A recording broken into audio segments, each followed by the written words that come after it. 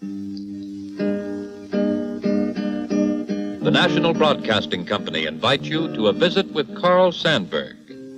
In his 76th year, Carl Sandburg, the American poet and biographer of Lincoln, who has twice won the Pulitzer Prize, made this film especially for NBC television. His guest is Edward Stanley, manager of NBC public service programs.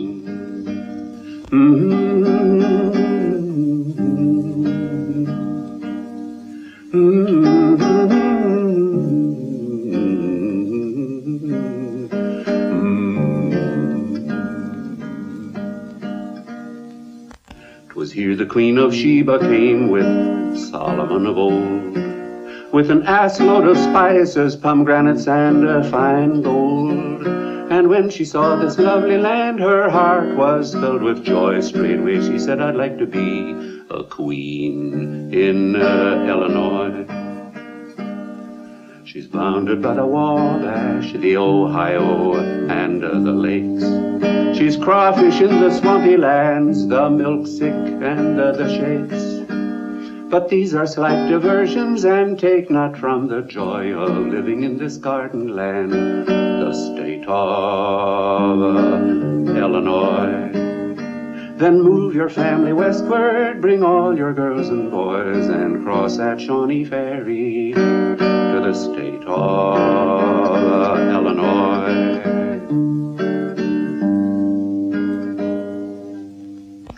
Well, the song places you in time and geography, all right, Carl. Oh, you out of Nebraska, one of the Cornhuskers, west of Omaha. I've been in Omaha. That's Midwest, all right. That's Midwest. It's at the edge of it.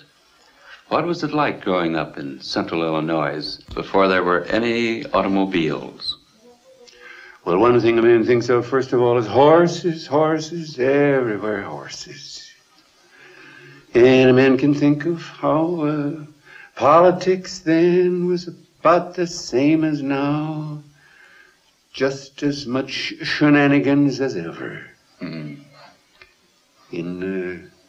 I was 6 years old in October of 1884 when my father took me downtown to see a Republican torchlight procession. This is in Galesburg. Yes. Hundreds of Republicans, each one with a lighted torch on his shoulder. And a flambeau corps. Pipes, long pipes that blow, and there would be 3-4 feet of fire up there, a kind of a big fire flower. All at once, 16 of them shooting up in the air. It was a wonder to my boy eyes. And they would march sometimes, Blaine, Blaine, James G. Blaine. My father had told me that was the candidate of the Republican Party. But while they were marching, every once in a while there would come from a sidewalk a hurrah for Cleveland! And then from the procession there would come, and a rope to hang 'em.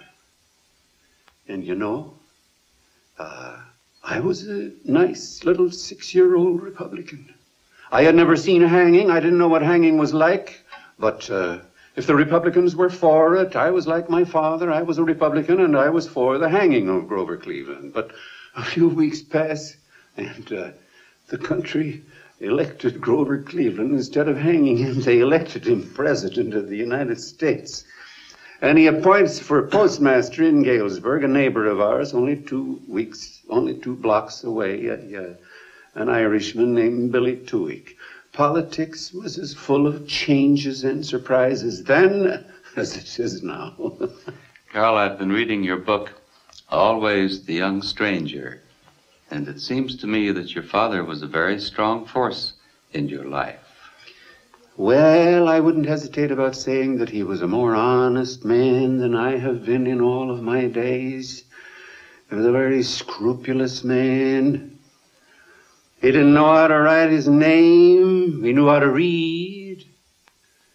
You say he was an illiterate, but he could, in the various houses that he bought and paid for, he could do a job of plastering or wallpapering. He could take bricks out from a moldering foundation and do a job of bricklaying. He was a man of many trades. When he quit his job at the blacksmith's shop with the Q Railroad, he made a good living as a handyman, doing odd jobs of all sorts for all sorts of people. He was sort of superior to books. He would pass me by when I had my head in a book on some cold winter night and say, Charlie, what good is it to read that book? Carl, is there something in the soil in Illinois that yeasts up so many poets and statesmen? Well, it goes in periods. There was quite a time between Lincoln and Grant and their great performances. Before there came a string of them. John P. Altgeld. Frank O'Loudon was a great governor, had a genius of a certain sort. Rachel Lindsay, Edgar Lee Masters. You could name Adlai Stevenson. Just why they yeast up, there's no telling. Some areas of America, they lie fallow and then they suddenly blossom with human performance. Were you writing poetry as a boy? What got you started? What forces in that railroad town or in college shaped you? Oh, I read things as a boy that had mystery of sound and rhythm. Charles Dickens, A Child's Dream of a Star, and Elegy in a Country Churchyard, but I didn't write any as a boy. It's hard to say how I moved into what I wrote that I termed poetry, but there's still argument about whether it is poetry or not. Any of your college professors, you went to Lombard? Yes, there was one professor there, Philip Greenwright. The man was a mathematician, an astronomer, a historian, a printer and a bookbinder, and he was a poet, and he lit me up.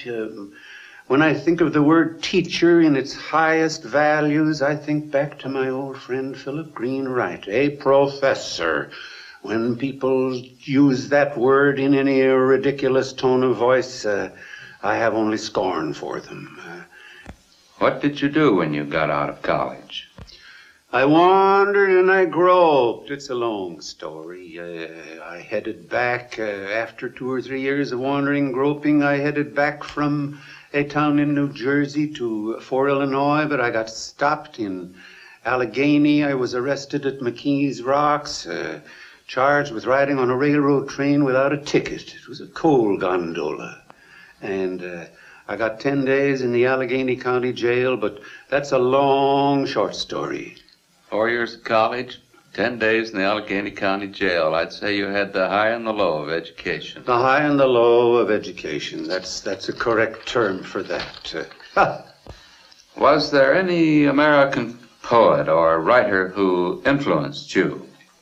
Oh, Walt Whitman, Edward Arlington Robinson, and a group there, Robert Frost, Rachel Lindsay, Edgar Lee Masters, Thomas Hornsby Farrell out in Denver, one of our great American poets who is somewhat neglected. The same goes for Edwin Ford Piper in Iowa. The interactions between these modern poets, no man can measure. No man can say rightly and accurately, with strictness, what has influenced him. Could you say briefly, Carl, what you've been saying in your poetry? What you've been getting at? Well, that runs into a definition of poetry. One time riding a Rock Island train from El Paso to Chicago, I wrote 300 definitions of poetry. And on a trip from Chicago to Boston that same month, I wrote 100 more.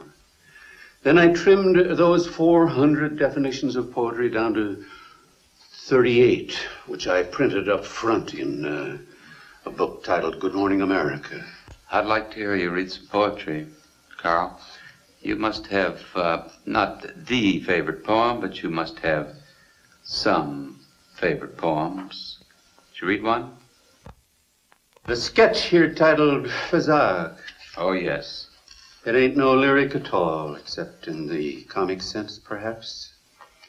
This face you got, this here Phizzog you carry around, you never picked it out for yourself at all, did you? This here Phizzog, somebody handed it to you, am I right? Somebody said, here's yours, now go see what you can do with it. Somebody slipped it to you, and it was like a package marked, no goods exchanged after being taken away. This face you got. Snatch of Slip-Horn Jazz, that's another one. I think we have that here. Snatch of Slip-Horn Jazz. Are you happy? It's the only way to be, kid. Yes, be happy. It's a good, nice way to be. But not happy, kid. Don't be too doubled up, doggone happy. It's the doubled up, doggone happy people. Bust hard, they do bust hard when they bust. Be happy, kid. Go to it, but not too doggone happy. You have longer, sterner poems, People Yes. There was one you told me about that you rather liked called A Couple. Oh, yes. A couple. He was in Cincinnati, she in Burlington. He was in a gang of postal telegraph linemen. She was a pot wrestler in a boarding house. The crying is lonely, she wrote him. The same here, he answered. The winter went by and he came back and they married. And he went away again where rainstorms knocked down telegraph poles and wires dropped with frozen sleet. And again she wrote him, the crying is lonely. And again he answered, the same here. Their 5 children are in the public schools. He votes the Republican ticket and is a taxpayer. They are known among those who know them as honest American citizens living honest lives. Many things that bother other people never bother them. They have their 5 children, and they are a couple. They are a couple. A pair of birds that call to each other and satisfy.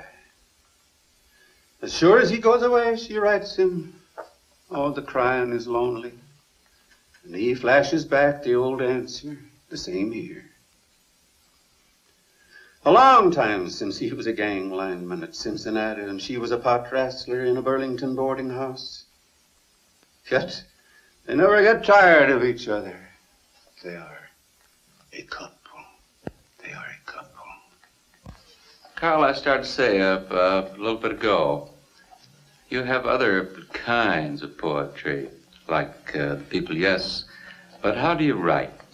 Do you have an idea and it sets itself down? You incubate them? Sometimes you have a hot first draft and you write it off and you never change a word.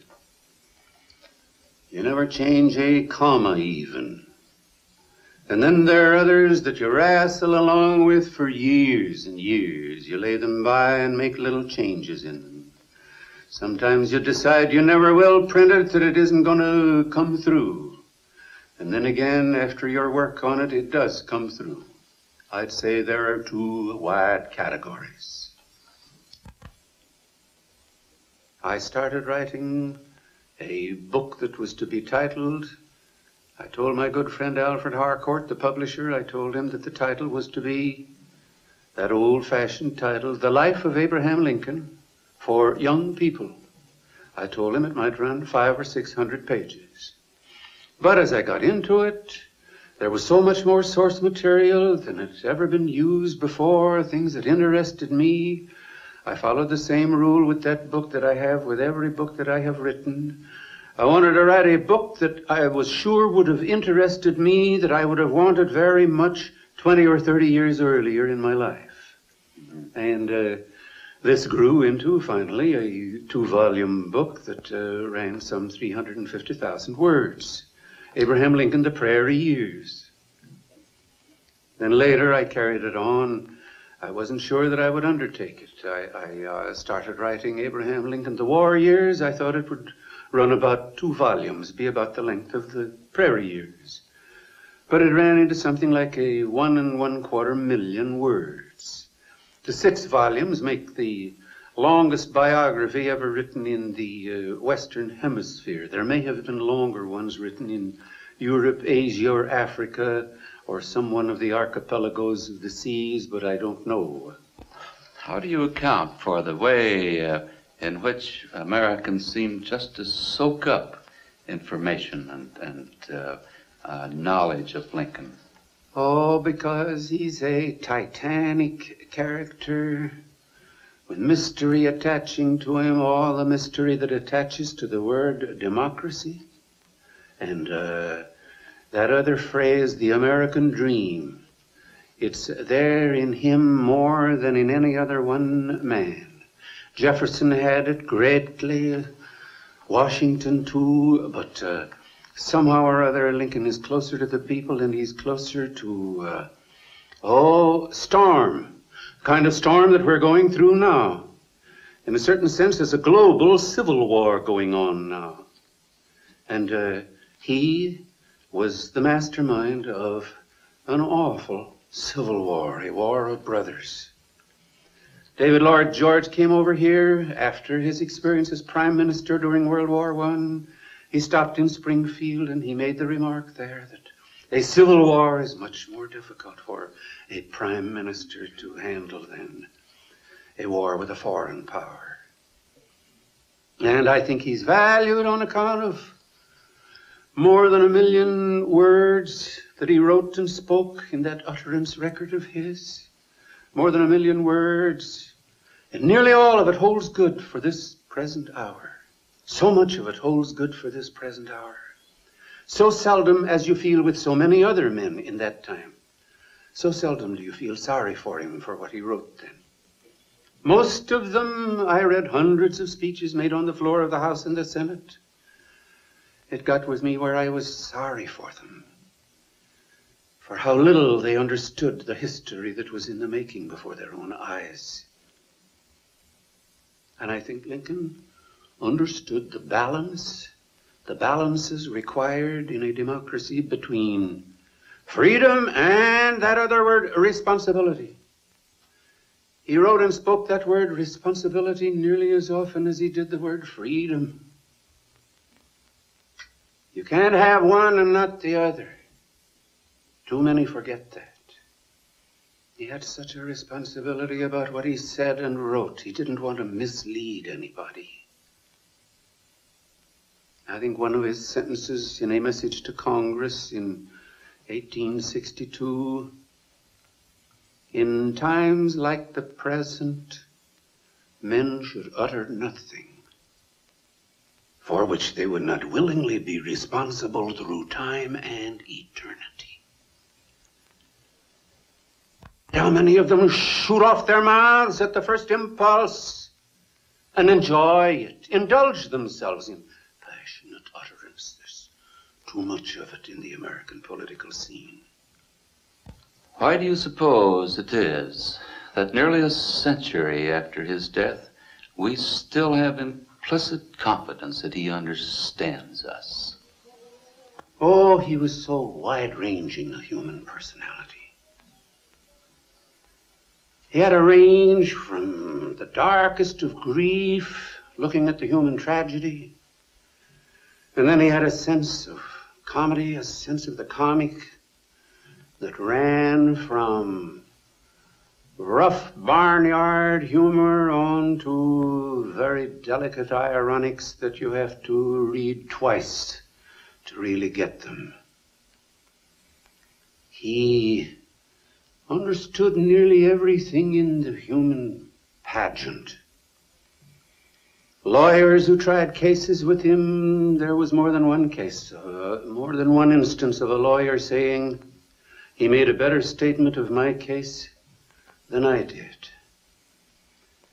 A Chicago editor, John Locke Scripps, who wrote as to Lincoln in the first campaign biography of him, 1860, he wrote,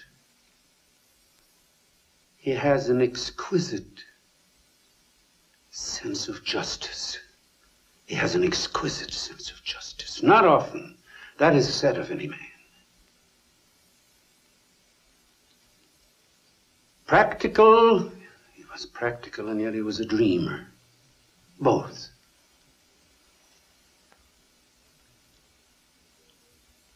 There were those who referred to him as a boor. One of the most common designations of him by his enemies was baboon and the Illinois ape. One time a woman came to him in the White House with a request. He seated himself at his desk and wrote on a card and stood up and handed the card to her. And she read it and then said, she knew she had only to take it to the War Department and her request was granted. She'd had 3 sons. All 3 had gone into the army. 2 of them were gone for all time. The 3rd one was under 18, illegally enlisted. She wanted him to come home and be a support to her. And Lincoln had given her that. She read the card and she said to him, "Of course I must be going. I must not be taking your time. I suppose we'll never meet again unless in heaven." And Lincoln took her arm and walked with her to the door of the room as he said to her, "Well, with all of my troubles, I will probably not get to this resting place that you referred to. But if I do, I'm sure I'll find you there. Is that manners?" What, out of the mystery and the greatness of Lincoln, what attributes should mean the most to us now in these terrible times? Well, he'd use that adjective sober, the noun sobriety. He wrote a message to Congress in 1862 in December. He was proposing that Congress should enact a measure by which the slaves could be bought in the border slave states that had not seceded from the Union. They should not, the federal government should not seize that property.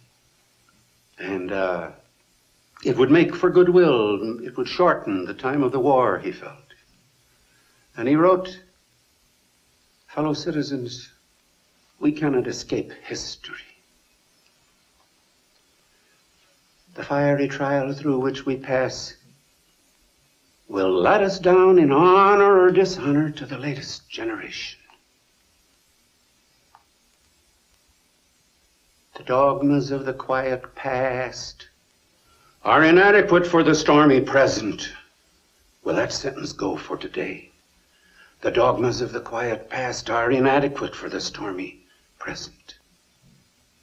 And he added, "We must think anew, we must act anew, we must disenthrall ourselves." I think that's the only time in the million words that Lincoln wrote or spoke that he used that verb, disenthrall.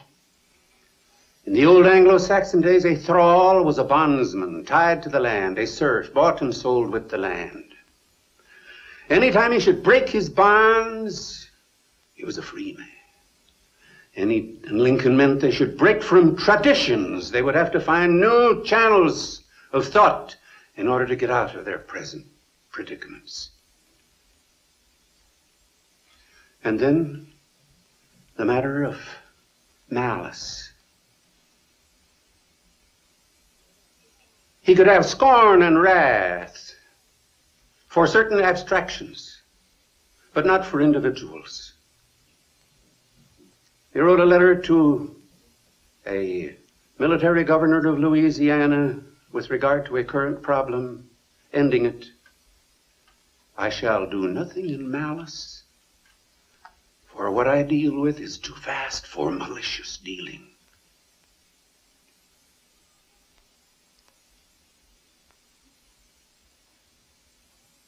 And all the things that he said during those 4 years as chief magistrate Not once did he say anything that the South could conveniently use for propaganda against him. Other things said and done in the North they could use for propaganda, but nothing that Lincoln said. In the Gettysburg speech, it's very significant that he refers to the brave men who died here have consecrated this ground far beyond our poor, I forget what is the word there. He did not say the brave Union men who died here. On the score of bravery, it was about even. And we could do with a little less hate in the American political scene now. We could do with a little less malice and malicious utterance. And in the world? And in the world. What comes out from in the Soviet loudspeakers now. There is pathos about it, and there's tragedy about it, and at times it's comedy. They've invented everything, I guess, but baseball. That belongs to good old Abner Doubleday. I'd like to hear the guitar, Carl. I think I'd like to hear some music growing out of the Lincoln period. You think Nebraska yields to Illinois? These are way back.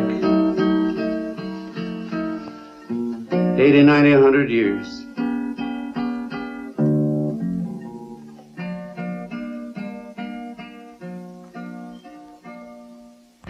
No more moaning, no more moaning, no more moaning, Lord, for me. And before I be a slave, I'll be buried in my grave and go home to my Lord and be free. No more crying, no more crying, no more crying, Lord, for me. And before I be a slave, I'll be buried in my grave and go home to my Lord and be free. Oh, freedom, oh, freedom, oh, freedom, Lord, for me. And before I be a slave, I'll be buried in my grave and go home to my Lord and be free.